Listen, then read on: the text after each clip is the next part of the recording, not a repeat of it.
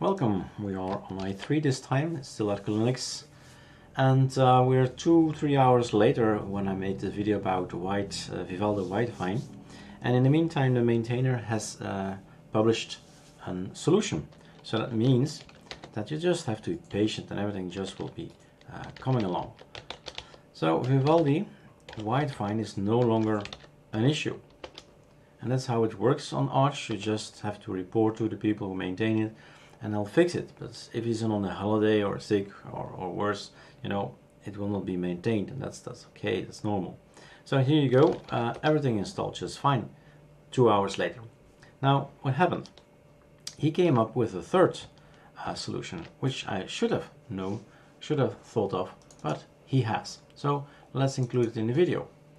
So we have here in the .cache yay vivaldi-widevine, and he came out with another. Remember in the other video this one was wrong. The SHA256 checksum was not in order. So option 1, delete this file, it does not exist for the package build, or make a new checksum for this guy. He came out with a third one. That's why I'm making this video, because then of course we can do that as well. It says skip.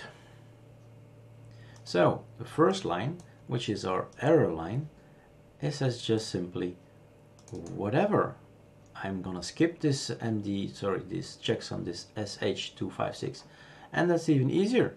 So yeah, the third solution might be maybe the better solution, the best solution, the easiest solution. Just write the word skip between these little things. I know what it's called, but then your build just works. All right, cheers.